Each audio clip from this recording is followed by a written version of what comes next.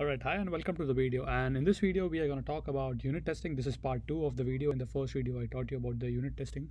Now, we're going to write some complicated test functions to test classes and methods and attributes. So let's get started straight into action. And so the first thing that I need to do is create a new Python file. So I'm going to say student. Oops, sorry for that. Student, right? So here you can see I'm just creating basically a simple function known as student. And what I'm going to do is basically just write student, right? I'm just going to inherit it from object, right? I'm going to write a simple constructor for the name, my bad, name, age, and language, right? So writing a simple constructor right now, self.name, name, self.age. You know what, actually just say last name. So I can actually, and I'm gonna say first. So first, just gonna make sure the spaces are correct.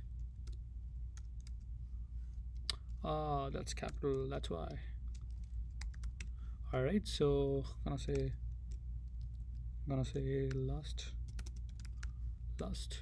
self dot. All right, so that's the simple constructor that I can make, a very simple stuff. Now let us try to write a simple some methods and attributes inside this.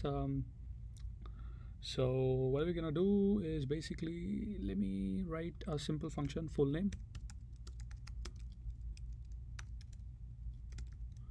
Alright, so I'm gonna write full name, return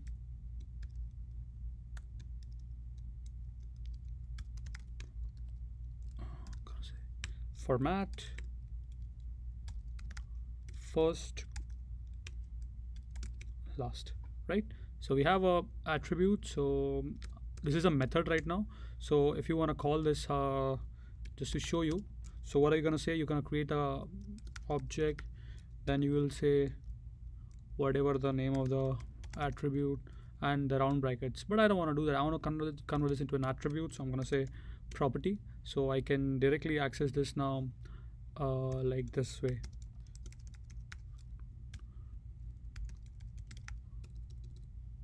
So I can access this as an attribute instead of a method, right? So hope this is fine, clear, and moving forward. All right, so we have a full name, and yep, that's it. Let's just keep it very simple for the first example. I don't want to make it pretty complicated. So yep, that's our simple student class. Now let us write a test function for this. So let us see, new file. I'm gonna say Python, and the name should be test underscore student. All right, so then I'm gonna say import. Let me make it big. Unit. Oops. Import unit test. I'm gonna say we need unit test, and then I need to say from students import students. Right now I'm gonna write a class known as student, test student, inherit from unit test dot test function. We did this in the last lecture, so I don't need to repeat that. So test. All right, so once that is done, so we need to essentially test the functions right there. So I'm gonna write, I want to check the full name of a student. So how do I check that?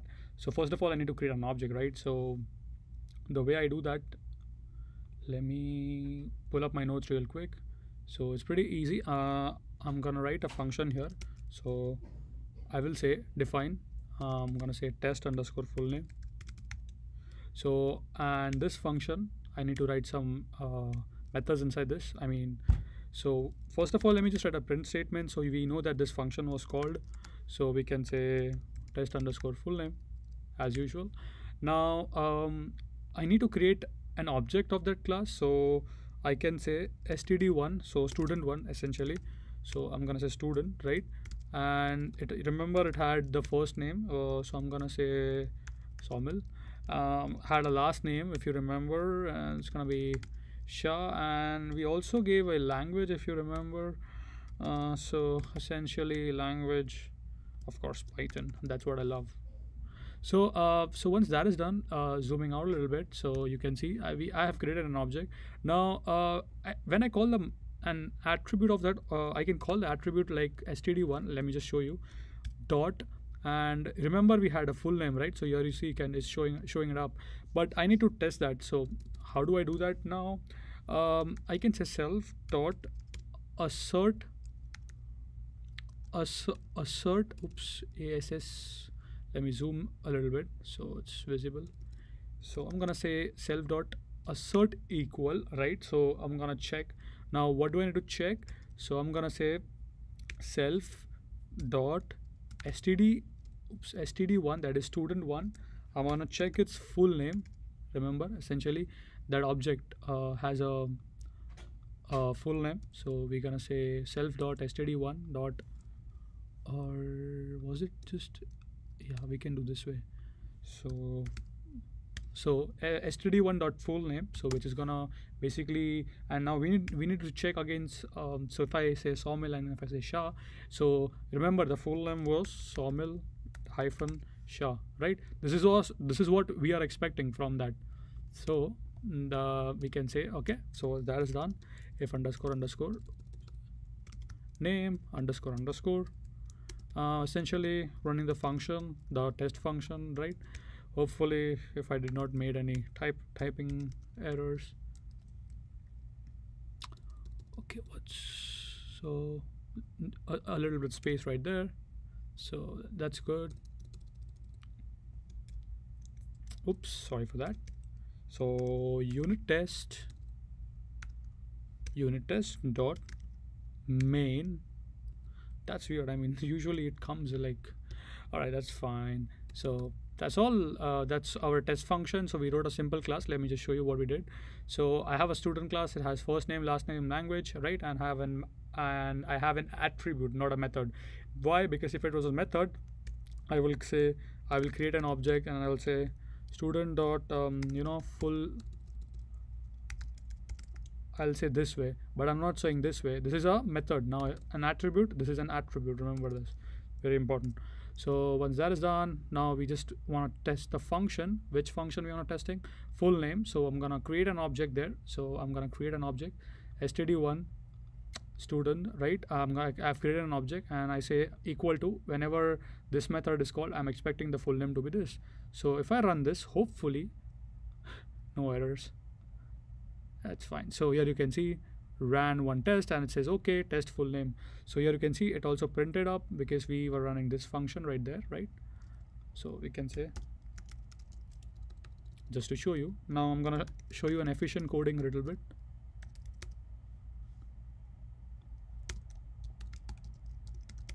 All right, so just for your, just to show you, so here you see function test underscore full name or was ran.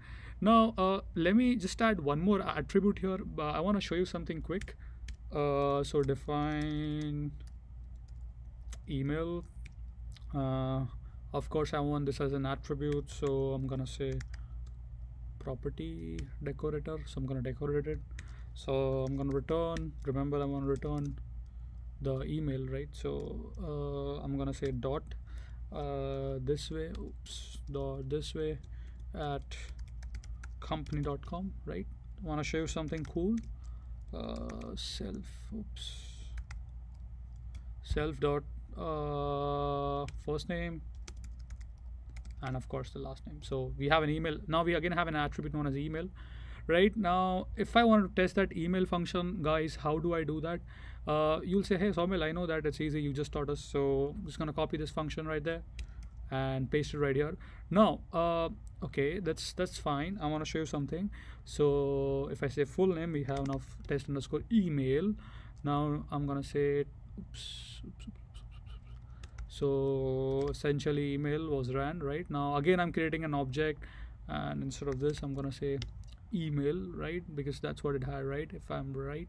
So we have an attribute known as email, remember here.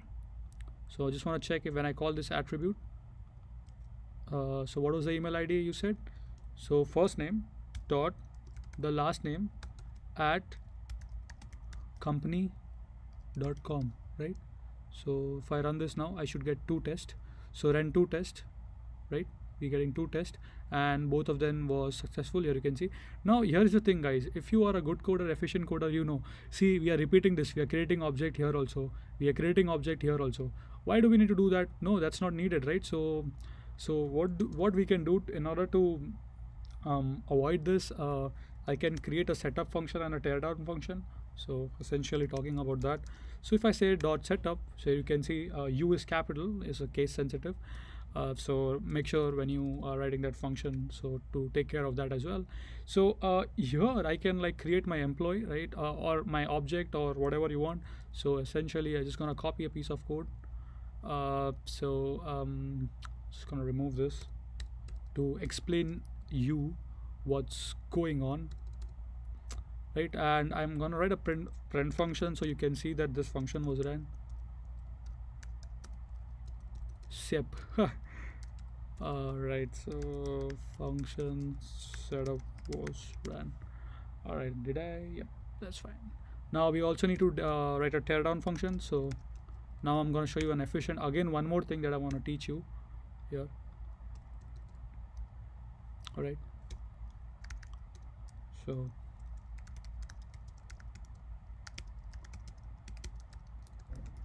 alright, so that's done, right? Now again, if I run this, let's see what happens. Alright, so we have a error test method self.assert equal full name some sorry, yeah, oh yeah, std. So yeah, so I forgot the self here. So if I fix this and self, so whenever you're writing a teardown function, so you have to specify the self function. So I just forgot that. So now if I run it, okay, what's the issue? So we have a small issue right here. Ran to test assertion field test function object has no attribute std1. Oh, okay. I think I had to oh yeah, I have to write self here as well. Sorry, there was a mistake. So now I think it should be fine. And if I run it again, so here you can see ran two functions. And so first you see setup was run, then it we were testing the email function, so email was called, then the teardown function was run, then again the setup, the test function, and the teardown. So what it's doing, guys, is calling the setup function teardown, setup function teardown, setup function teardown. This is how it's executing, right? Now you observe like setup function teardown, setup and teardown is calling it multiple times. So if you have like 100 of methods, it's gonna call 100 times. That's not what you want, right? So in case of a database, are you gonna like make and break connection? No, right? So the way to solve this issue is using a class method, right? You can, in order to avoid that, we can use something known as class methods. So we have a function known as setup class. So if you, right, so it's gonna say print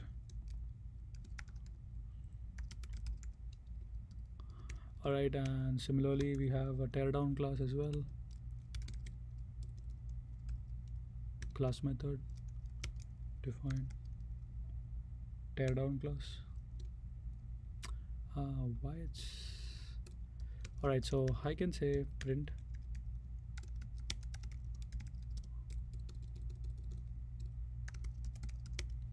alright. So now if I run this function, hopefully this will let's see. So now if I'm running this function, here you can see ran two tests and it was successful, we are getting okay. But now let's see. So setup class function was ran, so we called essentially this function first, and then we ran the test email, we ran the email function, then we ran the, then we again called the teardown function. So here you can see teardown function. So here you see the function class setup class was only ran once. So at the beginning of the stuff, it was running first. Then here you can see, let's like then here again you can see setup function was run, test function was called, and teardown class. So if you observe this carefully at the start, so if you see this carefully, so the setup class function will run at the beginning of the program, and the teardown class will run at the end of the program. So you can, if you're writing a database code, you can write your connections here and break down, like stopping your connection at the teardown class instead of creating of attributes known as setup and teardown. You can create a class methods and do that inside this one, so it will be like more efficient. So let's stop the video right here, and in the part 3 we might be writing even more complicated test functions. So I hope you enjoyed it and learned something new. If so, do give a like. Have questions, can post them in the comment section. Thank you for love, support, and see you guys in the part 3.